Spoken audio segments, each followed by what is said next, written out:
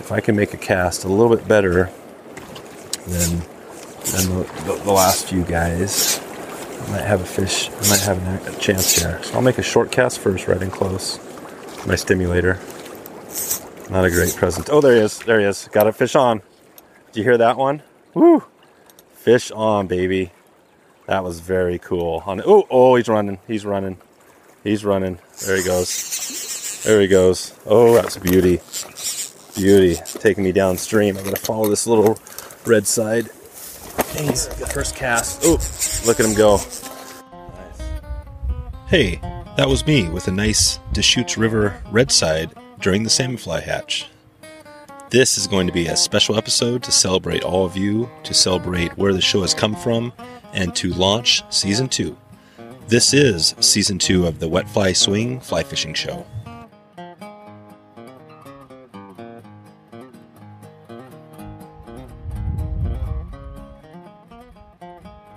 How's it going, everyone? Thanks for stopping by the Fly Fishing Show. That little guitar intro came from my good friend Russ, who you'll hear from more as we get into this episode. I am kicking off Season 2 of this special episode that covers one of the great hatches of the West, Pteronarcis californica, or the giant salmon fly hatch. I have a very special guest as well, John Smeraglio, on to tell us about the hatch and how to fish it, some tips. Plus, I share a few additional tips from our trip and our time on the river. Stay till the end in this one, as there was this intense event during our trip that involved a 14-foot raft that capsized in one of the worst rapids on the river. I was there step by step to help get these guys to safety, and I'll share a little bit of that story as well. Nice. So, without further ado, here's John Smeraglio from the Deschutes Canyon Fly Shop. How's it going, John? Very good. How you doing? Good. Good to have you on here. I got some good questions here to chat with you about. I wanted to focus quite a bit here on the salmon fly hatch, since that's a topic that's probably hot on your mind right now on the Deschutes. But before I get started, I like to kind of hear a little bit of background on how you got into fly fishing and how you got to where you are now with the fly shop, which has been around for quite some time. Maybe you can give us a little rundown on how it all came to be. Sure. I'm originally from Portland, born and raised, and been camping and fishing all my life with my family, my friends, and so forth. And I started fishing when I was about 5 or 6 years old, and the first place I fished was here on the Deschutes River, and I caught my first trout at that time. And then at around age 10, I was introduced to fly fishing through another friend. And it was just, I thought it was so neat. But at that time I didn't have a lot of resources. So, saved my, summertime allowance and went to a local fly shop in Portland and bought the components to build a little, fly rod in the basement of my house, and, learned how to cast it and thought it'd be fun to build another one. And so I did. And before I knew it, by the time I was in my teens, I had a small custom rod building business, and started to tie flies, and started filling orders in some of the local fly shops when they needed flies. And of course, all the while fishing the Deschutes and learning about the Deschutes all along, and jumping way ahead. In 1985, I moved to Maupin from Portland and set up a small shop next to the Oasis Cafe, and was building the rod, the inventory, and tying the flies for the inventory, and hand tying tapered leaders, and just literally starting from scratch.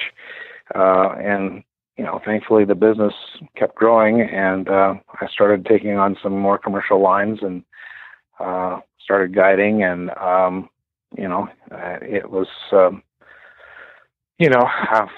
feel very fortunate that I've been able to make a comfortable living somewhat. It's more of a lifestyle as opposed to a living. That's right. At fly fishing and here on the Deschutes. So I feel very blessed and fortunate. And here I am 33 years later. Wow. Still going at it. That's great. That's great. So when you started in Maupin in '85, were you the only fly shop? Yep. Yep. I was. Well, the little building I leased was from the McLucas family, and Mike McLucas. He had a few tackle items in his cafe there, but it was just really it became sort of a nuisance, and he thought that it would be better if he could separate the tackle from the cafe, and so that was a perfect transition, and so it was still next to the cafe, a few steps, and but yeah, I was the only pro shop in Maupin at that time. That's awesome. That's great. Cool. We'll dig into more of a little bit more on your business a little bit later as time allows. But I did want to talk about the salmon flies, and you mentioned that you guide, and right now we're in I guess May, getting mid to late May. I mean, maybe you can describe how when you take a client out on the Deschutes during the salmon fly hatch, how you get them into fish and how that whole process works, because I think there's a lot of big bugs coming off and there's a lot of things going on. And I don't know if it would be better for you if you could explain a little bit about the life cycle of the salmon flies, if that would help, or if you just want to dig into some tips and stuff like that. Well, actually, let's talk about the life cycle of that, the stonefly. And I'll keep it as brief as possible. Mm-hmm. Typically, stoneflies will live, as a nymph in the river for 4 to 5 years before they emerge as out of the river and become the winged adult. So, it takes a long time for them to reach maturity, much more so than any other insect. And they are very large. They're the largest. So they crawl out of the river and they get on the trees and the rocks and so forth, and then they break out out of their nymphal shock, and then they become the winged adult and dry out more or less and start flying around and over a couple of days they'll mate up and then the females in a day or so, give them the right air conditions and weather conditions, will fly out over the river in the afternoons and oviposit their eggs. And of course, obviously, these trout, these red band trout, typically their spawning cycle is anywhere from late March through April into the first part of May, and sometimes will extend into the first part of June. And so as they come off their spawn cycle, their energy and their fats and proteins are pretty depleted. So it seems like Mother Nature kind of takes care of these fish by offering them such a big, abundant meal source or food source. And so obviously these fish, regain their strength and so forth with the salmon flies and the other hatches that take place. But the salmon flies and golden stones and even the little yellow sallies will hatch typically this time of year. And so the hatch cycle starts sometimes late April, but usually we see the winged adults, starting to fly around typically or between the 5th and the 10th of May. And then right around sort of the middle of May, the 15th or so, and this is very general, the hatch is pretty much, ramping up. And then usually the last 2 weeks of May, it's in its peak activity level. And then it starts to tail off a little bit the first part of June. And by the middle of June, it's pretty much over. So on this river, because, the lower Deschutes is 100 miles long, this hatch lasts typically anywhere from 4 to 6 weeks. So that's a long time. A lot of other Western rivers, you only have a couple of days to catch the salmon fly golden stone hatch, and that's pretty much it, So this one, I think the reason it's so famous is because of its longevity. And that's why it, gives the fly anglers an opportunity to fish a nice big bug in a beautiful time of the year for these big food trout. So that's a very general sort of explanation of the life cycle of the stonefly. And so, obviously people want to take advantage of that, and the Deschutes can be a little intimidating to the initial angler that is used to fishing smaller classic trout streams. This one's, one of the top 10 large Western rivers, and when people show up, they say, how do I tackle this beast? So that's when I come in and help them, deal with that. And really, the best thing that most of what I tell people is pretend that the Deschutes is, 30 feet wide. It's really, most of your fishing you're doing is going to be right up against the bank, and it's rare. It's not impossible, but it's very rare to catch fish out toward the middle of the river where the heavier currents are. So it behooves anglers to concentrate their efforts from shoreline out to around 30 feet. Some areas are smaller, some areas are wider, but that's pretty much the Deschutes. Fish it like a small river. And, trout are obviously structure oriented. They're trying to stay away from predators and feel safe and get a food source at the same time. So areas that have tree lines, banks that have a lot of rocks and structure that, melt into the river, of course, in those areas, that provides protection from predators and provides a good source of seam lines and foam lines for these bugs get trapped into, and fish can feed on them pretty freely. So typically when I take a client on the river, I try to talk about the approach, and how to read the water, what to look for, understand the basic, behavior of the insect, knowing that, these bugs are they crawl out, so they don't swim to the surface like mayflies or caddis. So they crawl out, so they're near the bottom. They're up against the bank. They're very close to the shoreline.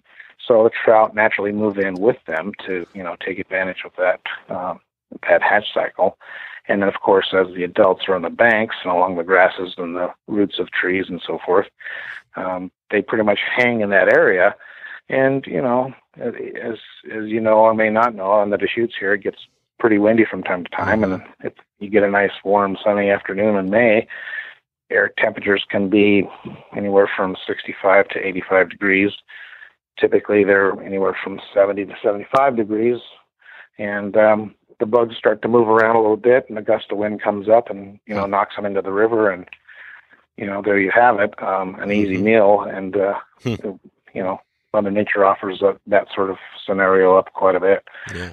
So I teach people to, fish the river in a manner that helps them, become more successful with the big bug, because the temptation is to throw it way out there in the middle and, look at this big mayfly or the stonefly that looks like a broken down helicopter. Right.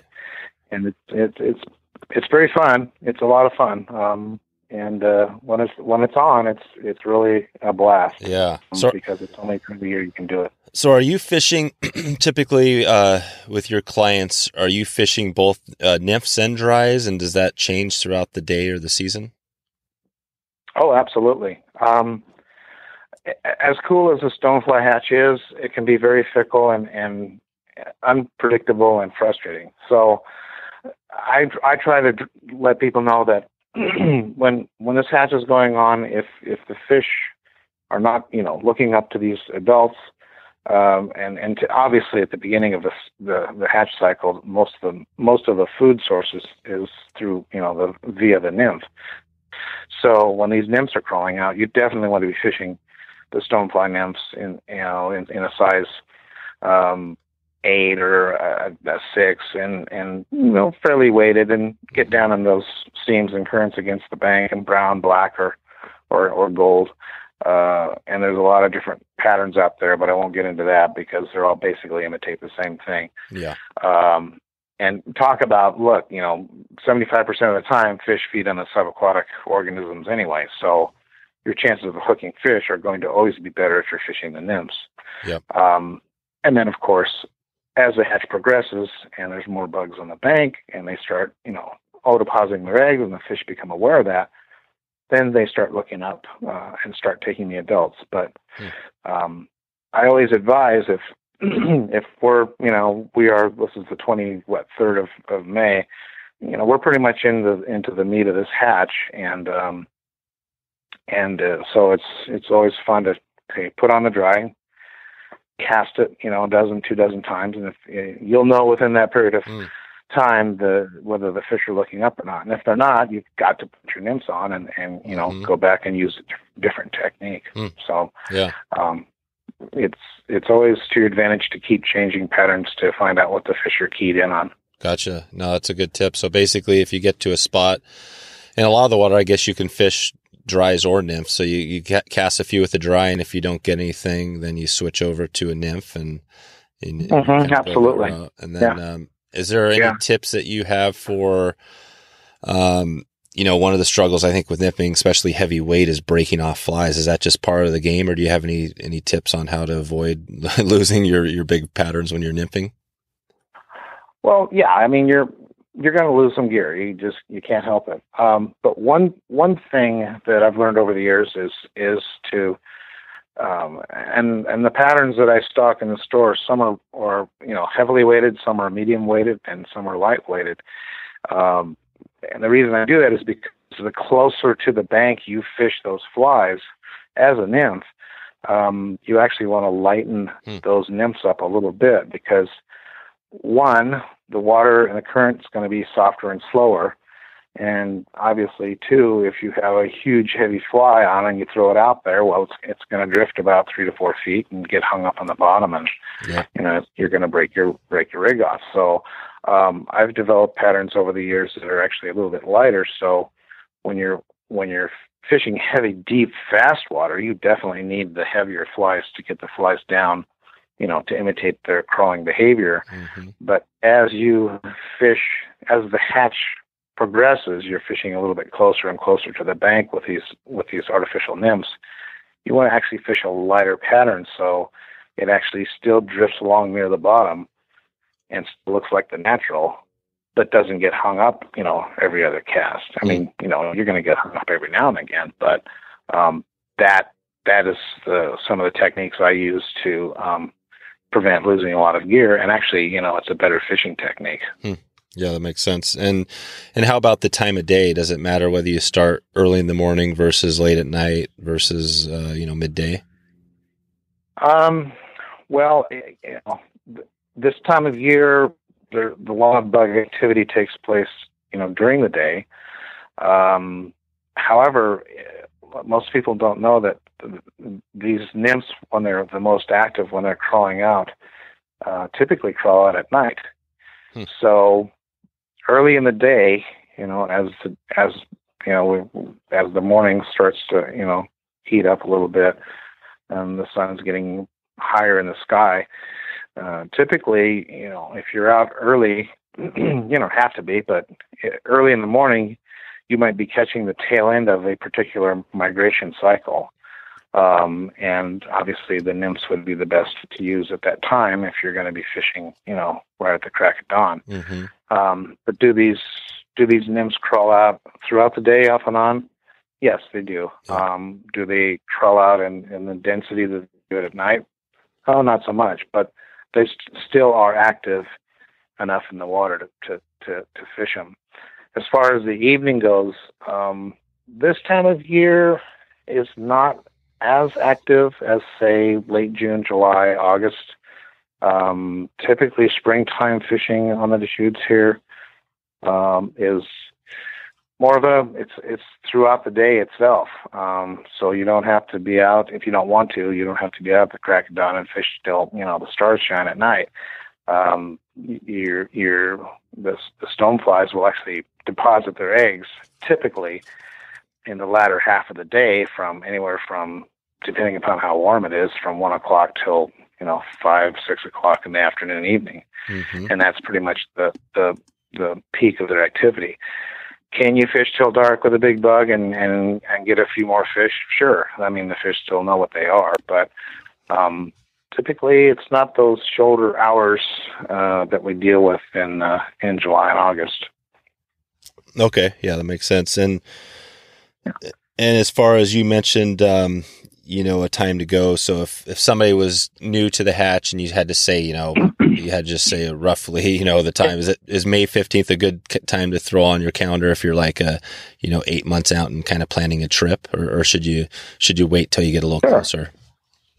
Yeah, no, it's in the last, I'd say, decade or so, the hatch has actually come off quite a bit earlier, and it's sort of caught people off guard. But I would say, historically, generally speaking, the time to be here to fish the salmon fly golden stonehatch is from approximately the middle of May to almost the middle of June. Okay. That's, if you're here, I mean, you can block out on your calendar 10th of May through the 10th of June. Gotcha. And if you come over during that, that 4-week period, you're going to see stoneflies, and, the chance of catching fish on the big bug is going to be fairly good.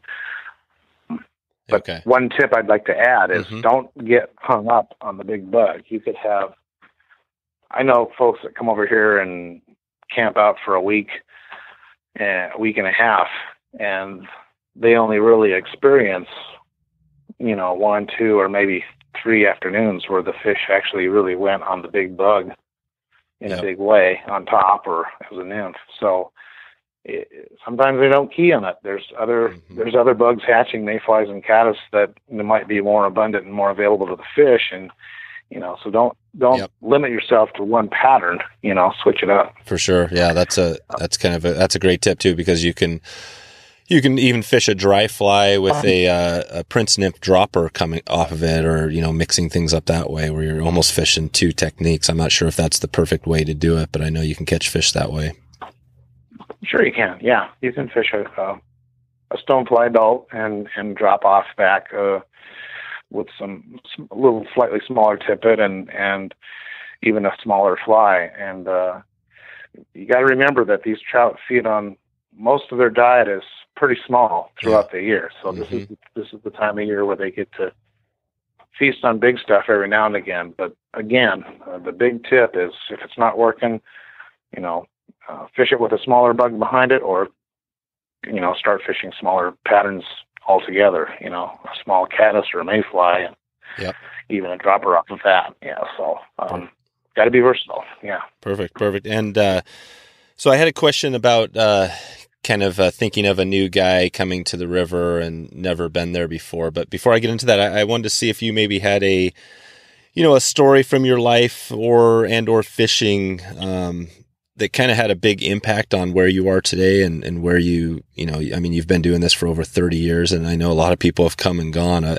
wonder if there's a story that comes to mind that kind of, I don't know, whether a turning point or something that helped to kind of get you to where you are, or something that's memorable.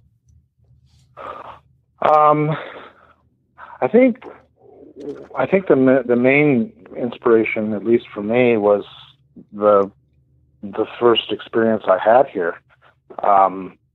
My father and my grandfather, they loved to upland game hunt, birds and so forth. And typically, the first day of September was always opening day of dove season. And so, the big initial first bird hunting trip of the year was, jump on the Rambler and throw the gear in the back and away to Madras we go. And it was an annual trip for them. And of course, growing up, I was, pretty young, and I think I was 4 or 5, and I was going, I want to go, because they talk about it all the time. It sounded like fun. And my dad said, not quite. So I think I was 6. Yeah, I was 6 years old. And he said, okay, you can come along, but you're just going to watch. I go, that's fine. I just want to go. So we load up and away we go early in the morning to Madras on that cold September morning. And, of course I'm wide awake. And, the area that is now the, Warm Springs boat launch is where my grandfather, he pulled over and stopped. And I thought, well, why are we stopping here? There's nothing here. So he opens the trunk and pulls out this steel telescoping fishing rod with a funky little Zebco looking reel on it, and a lure, which I think back in the day was called a wedding ring.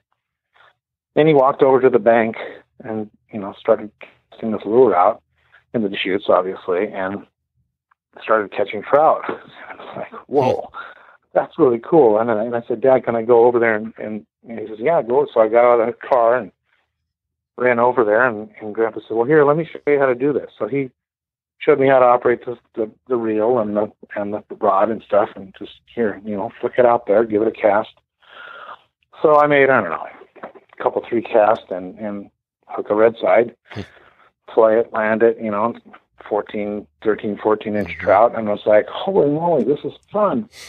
And so that was my introduction to fishing, and that was what really just got my juices going. And but as far as the growth of and my enthusiasm was when I started fly fishing, because I thought this is so awesome, because you can hook fish, play them and release them with relatively no harm to the fish. And that really got me going.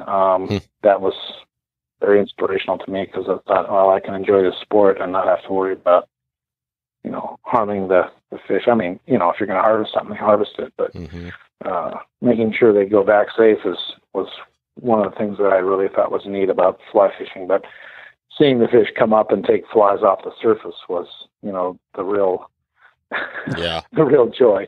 That's cool.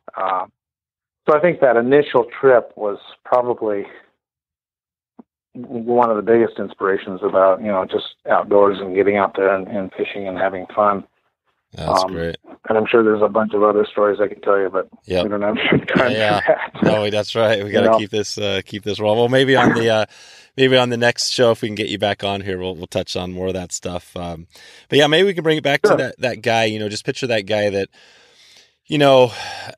he's been wanting to fish the river and the salmon fly, never done it, and heads over there and into Maupin, say that area. And, there's well-worn trails everywhere, which probably means the fish have seen a lot of bugs as well. But, for that new person, do you have any tips or something that would help them maybe get their first salmon fly, whether that's like time of day or fly to use or anything to, maybe somebody that's heading over this weekend to help them out?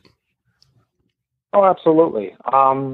I think first of all, making sure he's got the the right rod and reel. I think ideally 9-foot 5-weight rod is going to do everything that they're going to need for fishing the dries and the nymphs. And it's important because it's such a big bug. It sometimes is pretty air resistant. So it's definitely important to have the right sort of tapered leader to deal with these big bugs. And I recommend fishing short leaders.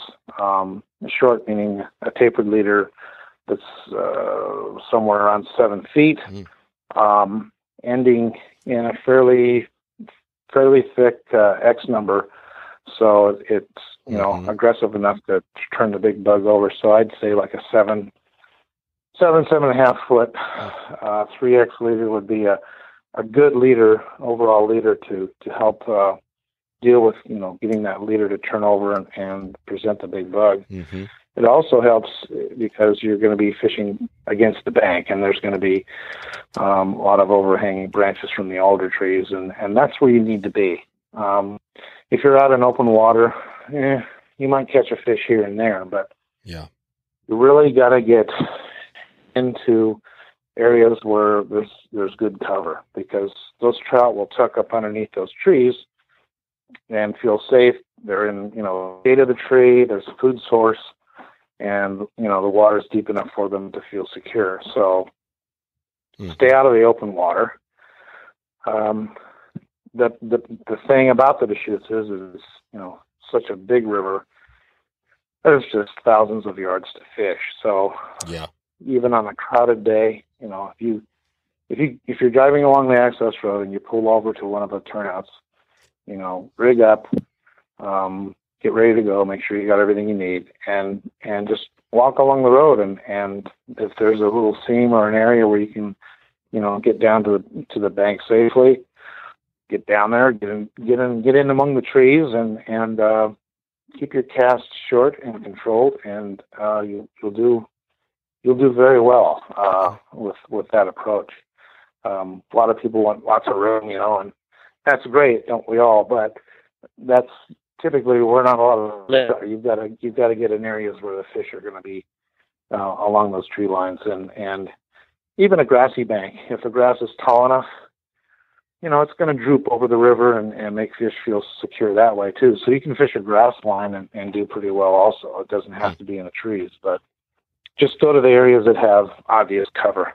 Okay. So that's the biggest key is you got to fish under around trees and places where yeah.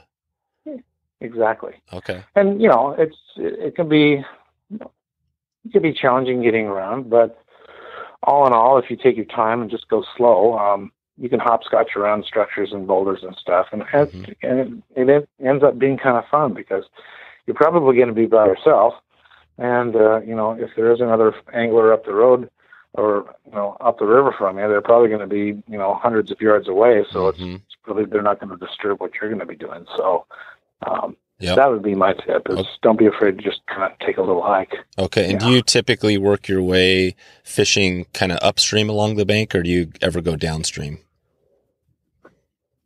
More times than not, you want to be working upstream. So you're coming in behind the fish. And there are those rare occasions where you can make a downstream cast and sort of draw the rod. As you make your forward cast, you draw the rod back. They call it a parachute cast, where you pull the fly rod tip back. So as the fly lands in the river, as it's going away from you, you just feed the fly out like underneath a tree, and by lowering the rod and feeding out a little bit of line, and you can catch trout doing that. But mostly, if you can find yourself working your way upstream, that's probably the most successful approach you can use. Okay, cool. Yeah. And I know you have a number of other resources out there, and one of them, or a few of them, you've done some videos. And I know I've seen some past videos with Rick Hafele and things like that. And I was wondering if you could talk a little bit about, what you guys have done over the years, and maybe talk about how, because I know there's a little bit of a chunk of humor in there, including I think the BugWan and some other things like that. Maybe you explain like how you. How you guys do your humor, and then how many videos and things like that you have out there. Yeah, of course. Just a little bit of background. Rick, I met Rick in '82. I took his entomology class, and when I started over here in '85, I contacted him and said, "Hey, would you be interested in doing an entomology class?" And he said, of course, yes. And so since then, we've been doing these entomology classes every year for the past 33 years. And obviously we became friends and talked about different projects, and thought about doing a book together. But we thought, well, it might be more fun if we, made some DVDs. So fortunately, we were on a tight, able to do this on a fairly tight budget. But as we were contemplating how we were going to approach it, it's like, okay, so how can we make this a little bit different than, the typical, text styled, this is an information video, and it's going to be, you're going to have to work on staying awake and that sort of thing. So we started, and we both kind of climb around a little bit anyway.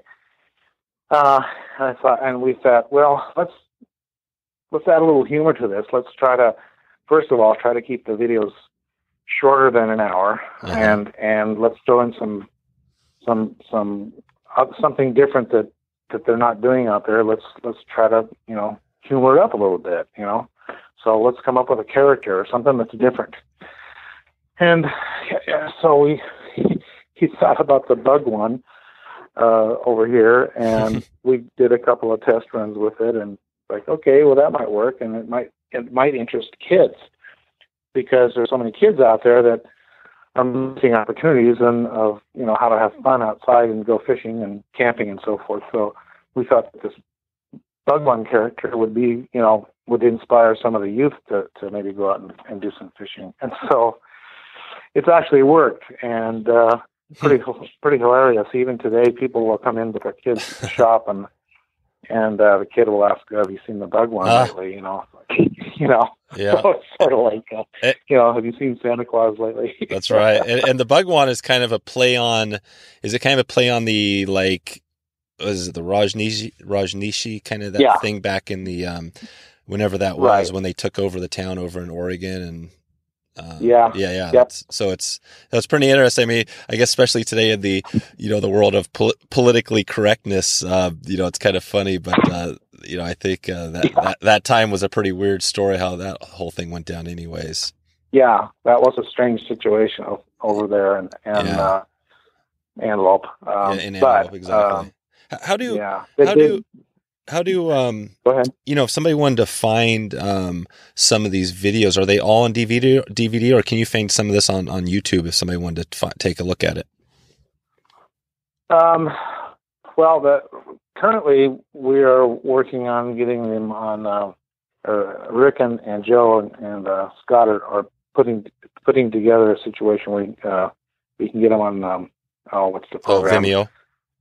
Vimeo. Yeah. So that's what we decided to do. Gotcha. So we're stream them. Yeah. We're setting it out for that, but there are still DVDs that you can purchase out there. I have them in my store.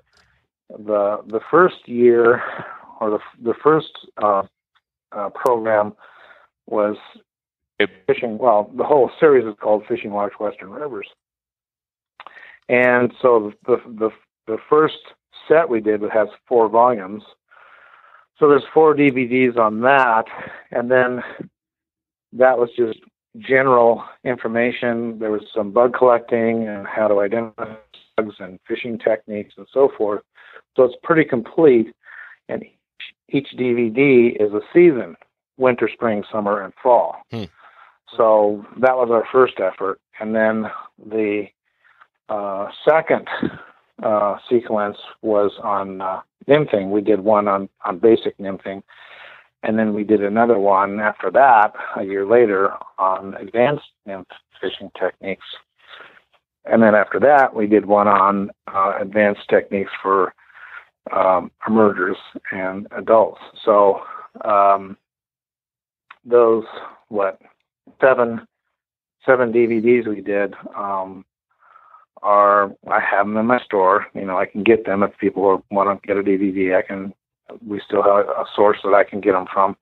So if they want to purchase them, they give me a call. I can mail them to them. Or if they're in town one day, want to pop in and grab a couple, I've got them here available.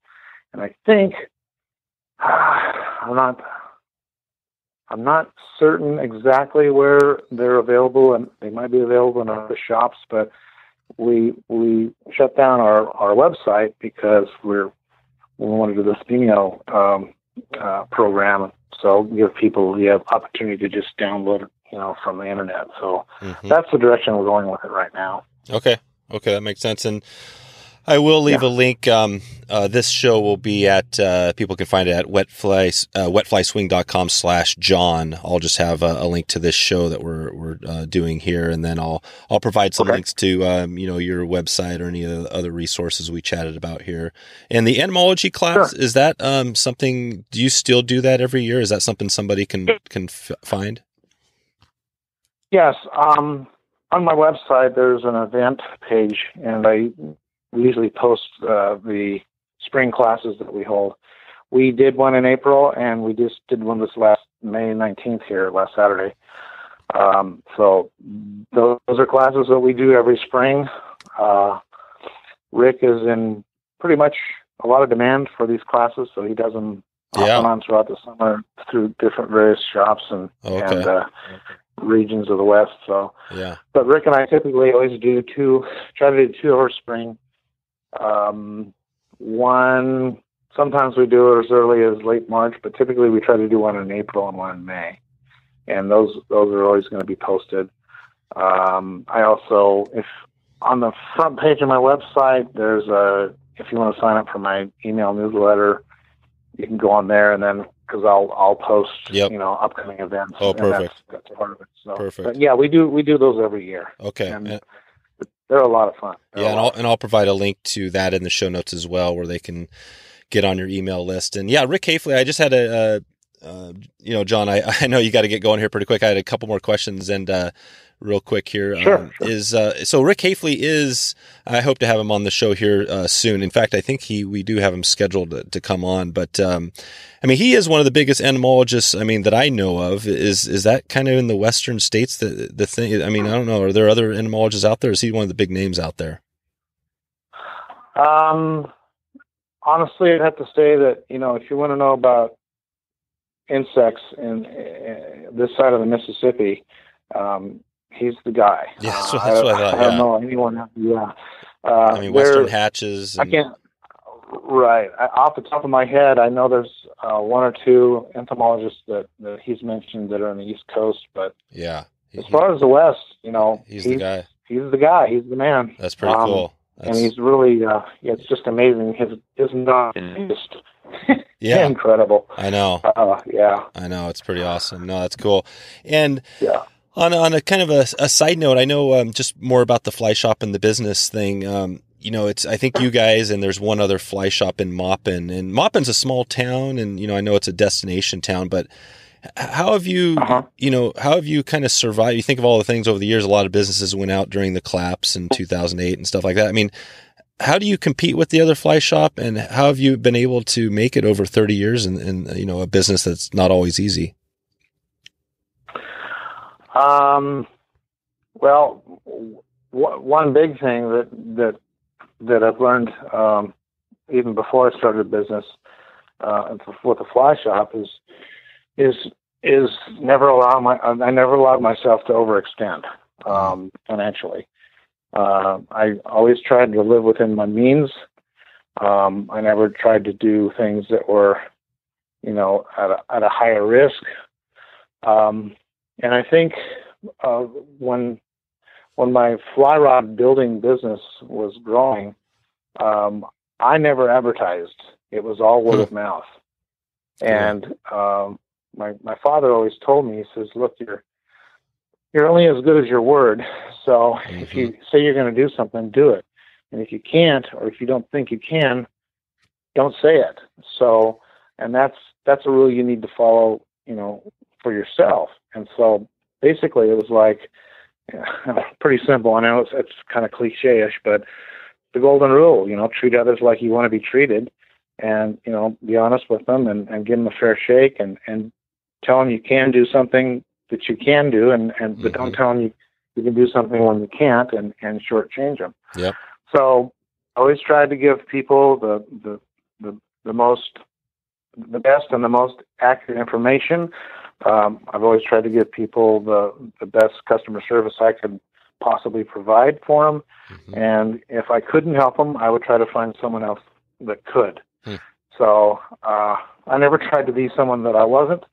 And because of that, I was able to, reach out and learn more about the business, and not try to fake my way through it, because that would have been the death of, that's the death of anybody that tries to do that in business. So that's pretty cool. It has not been a bed of roses. It's, fly fishing is a luxury, and it's a sliver industry. It's tiny. Yeah, it is. And it's very, it's very vulnerable. It's vulnerable to the economy. It's vulnerable to weather conditions. It's if there's a recession, people are gonna, watch their P's and Q's and stay home and make sure the mortgage and the rent's paid, and they got food on the table. You can't blame them. Right. So, and there's a lot of shops that have opened in the area over the last 3 decades. No kidding. That, initially, there's an impact, you bet. But I just kept, doing what I've been doing, and help people the best of my ability. And so those folks have been loyal to me, and I appreciate that, because if it wasn't for them, I wouldn't be here. Exactly. No, that's great. I'll let you get going here in a second. I just want to see if, maybe you can let us know in the next 6 months if there's anything we can be looking for, you or what you're going to be up to. And then also maybe let us know where we can, folks can find you if they have questions. Okay. Yes. Well, the next 6 months, it's going to be, pretty much full on get over here and just enjoy yourself. I'd say throughout the summer, as the stonefly hatch decays and goes away for another season, that'll be the time to really dig in and get your small bugs out and trust it. Again, I mentioned earlier, these fish feed on small bugs throughout the year. It's something that they're used to and they're accustomed to it. So I find that if you're not afraid to fish a 16, 18, 20, or even a 22 on this huge river, you will be successful more so than the guy that's throwing the 12s and the 10s. Nice. I haven't scheduled them yet, but I plan on doing one or two demo days where we'll have a selected rod company and we'll do this stream side on the Deschutes, and as we show the product, we will also be doing some casting instructions and technique nice illustrations and so forth to help people with their casting and mending and presentation, because let's face it, getting the fly in the river is one thing, but making it look like the natural is another. So that's one of the things we're going to do. We are, keeping our fingers crossed for at least a little better steelhead run. But, we're just going to stay hopeful on that.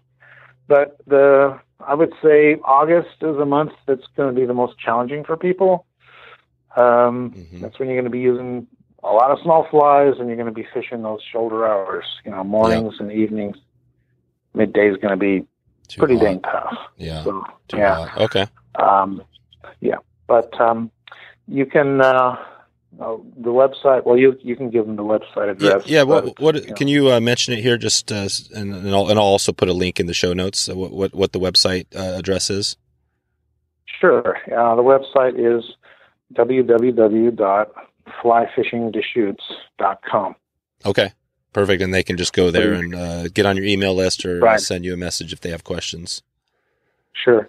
And there's an email link on that homepage, which is info@flyfishing.com. Okay. And then my email address is John, John, at flyfishingdeschutes.com. So relatively easy. Great. And like I said, I'll have wetflyswing.com/John will be a link to all the show notes here. And John, wanted to just say, thank you for coming on and providing the information here on the salmon fly hatch and a little bit of history on, your business. It sounds like, you've been around probably longer than most of them out there. So, keep up the good work, and just wanted to say thanks for taking the time. Well, thanks for having me, and let's do it again. This was fun. Yeah, sounds good. All right, we'll talk to you soon. Okay, David. Okay, bye. Bye-bye.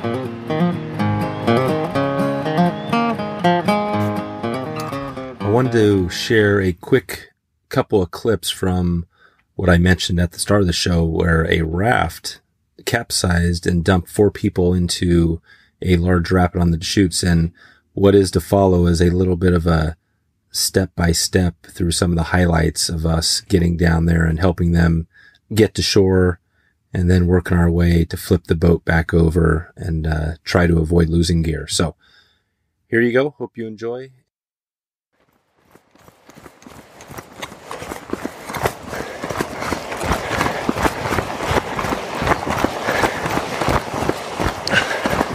A boat just dumped, and I'm running to catch up with them and help.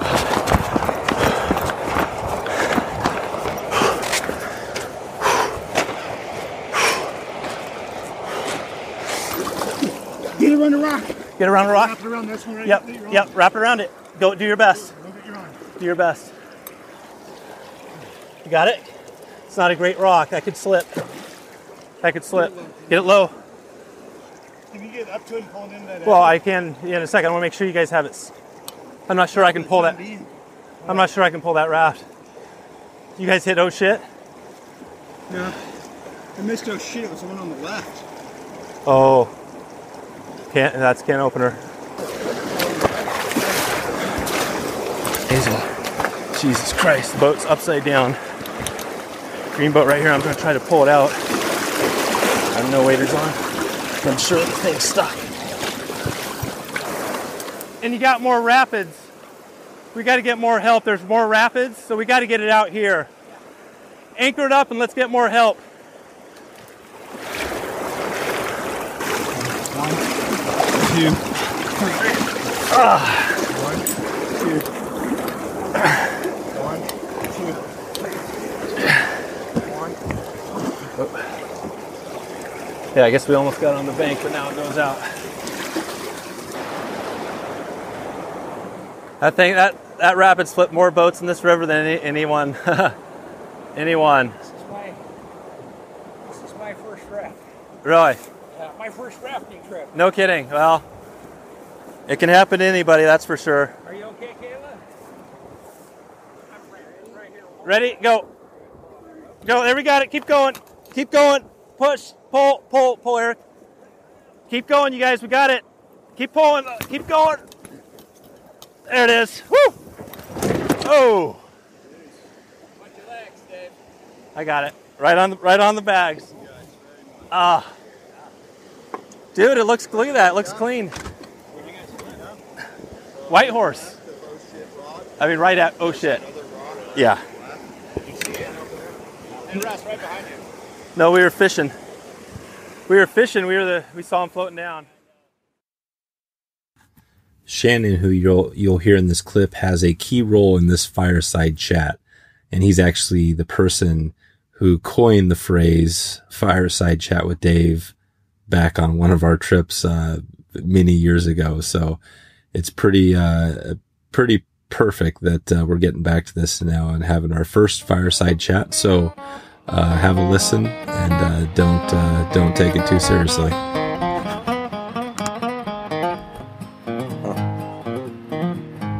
I'm going to do a quick little fireside chat with Shannon, 2 minutes or less. Fireside. This is the first. This is a lot of pressure. It is. This is Yeah. You guys are part of the crowd. So this is part of the initial run of the fireside chat. I'm going to sit down. We're fireside, and I'm going to ask you, Shannon, a couple of questions, and these are going to be relevant to the trip we're on and all that. But so my first question is, or it's more of a comment. Tell me about pigs. Pigs. Wow. I mean, they are wonderful lovers. Tell me about your experience as what the fuck? Why am I asking? This is my question to you. My question to you is, what happens if you fall down in a pig pen? Oh, man. Exactly. That's what I was. Your dad that walks was my away and question. says, "Don't fall down; they'll eat you." And that's where you're left in Iowa. Yep. It's kind of. Yeah. Is that really true, though? I'm not sure. I mean, I think it is. Like the pigs. I mean, was your dad telling you the truth, you think? Yeah. Yeah. Yeah, I think he was telling me the truth. Yeah, they'll eat you. Pigs will eat you. Hey. Here's a more relevant take that question. home, kids. Here's the more relevant question. Pigs will eat you. This is fireside chat. I'm literally getting blown away by the fire. Oh man! As I chat, and I will say that my one question I do want to ask you is, tell me how you first got into fly fishing. Oh man! Just a quick little rundown, like maybe I first got into fly fishing. A 30-second, minute or less. Sure. Yeah, I was working and doing biological stream surveys, and my boss at the time was a big fly fisherman, and he's still big today. And I remember that first night that he took me out and showed me how to fly fish, and it was unproductive and frustrating, but man, I had a good time. Yep. That's hashtag Rick Hafele. Yep, Rick Hafele. Wow, that's pretty good. I'm crying from the smoke here. Jeez. Russ, Kill both. Russ, you were saying? Well, I was going to interject a thought. Yeah. I knew this guy by the name of Alan. Alan. Yeah, Alan. And he basically taught me to fly fish. Really? Yeah. Alan. And yeah, he looks a lot like you, Dave. Actually. Oh yeah. Yeah, he looks a fair bit like you. Actually, kind of talks like you. Huh. Incidentally, and we were on the Deschutes, my very first fly fishing experience ever. And we were on the Deschutes, and it was during the salmon fly hatch. No way. Yep. he says Was no Greg way. there? He says no way. Was Greg there? I just, but anyway, and so he was like showing me how it's done, and so he had this like stonefly imitation on, and he was casting, and this big trout was just slurping under this tree, and everything the guy threw at it, nothing. And he got so pissed off that he just grabbed a stonefly off of the grass and stuck it on his hook. Yeah. It was all fluttering around. Yeah. And he chucked it out there under the tree. And blammo. Isn't that an amazing story? Blammo. And folks, Alan's kind of a poacher. And it was that poacher, Alan, is yours truly. Yeah. I will admit it. I remember very well. Greg Lundy was there. You know the funny thing. You were so pissed. The great thing about talking about this stuff is that, for me, I just think of you as like fly fishing your whole life. I don't even remember that like that's the first time ever. Yeah. That's crazy because it seems like my memory of that is like you were already a full on like just fly fishing. You know what I mean? Yeah. I don't have a memory of you as a beginner. Isn't that crazy? Well, I mean, I watched him today, so yeah, that's pretty crazy. He looks terrible out there. So your first fly fishing was on this trip with Russ and Shannon. Yeah, the first real fly. That's amazing. Really? Before that, I was Look at that. I never would have guessed that. So that's what I'm saying. That same thing is. And the cool thing is we're all in a totally our, kind of in our own thing, right? You kind of in your own world, doing your own thing and learning. And, jeez, I know. Oh. Hey, no, it's too smoky. Oh, wow, it is smoky. The Fireside chat, we're getting smoked out. This is unbelievable. What else you got, Dave? I don't know. I really was kind of coming unprepared to this and hoping that you would break out the magic stick. I think we should go back to Shannon and his pigs. That's what I thought. I thought the pig. I thought leading with the pigs would be good. Pigs are good. I came into this all foamy all the time, but Stimulator's back. Really? It's back, baby. Look at this. Yeah, the Stimulator. Did you get that fish, that monster 16 inch? The monster fish was from the Stimulator pattern I found in the tree, retrieving the fly that I lost earlier. And that Stimulator had rubber legs. Rubber legs, and it was very orange. Yep. Very orange. Yep. Yeah. All right. Stimulator. I'm going to leave it off at the... I want to go Stimulator, and I probably should double up the Stimulator. But to be different, I'm going to say Prince Nip. Did you say you want to double the Stimulator? I'm saying Prince Nip. No, Prince Nip. That's not how I'm interpreting it. Yeah. That's the end of the story. That's the great thing about being the host. You can finish it off and complete it the way you want, and we'll leave Shannon's. So I'll make sure to cut that part of it out. Thanks for coming by Fireside Chat. This has been a good night with Shannon, Russ, and Tim. You guys, any parting words as we leave Fireside Chat tonight? Parting words, anybody? I really loved the ending of that Fireside Chat episode with Shannon and the guys. I laugh every time I hear that. I hope you do. I hope you did too. And I want to thank you for all the support you've given me and the show throughout the first season. It means the world to me, and I want to thank you for that. I've heard from so many people out there from around the world, literally from around the world, that they listen to the show and appreciate everything we're putting together here. So season 1 is over. We're going into season 2, and I plan on season 2 being just as good as the first one, and we're just going to keep moving ahead. So again, thanks for all your support, and hope to talk to you soon.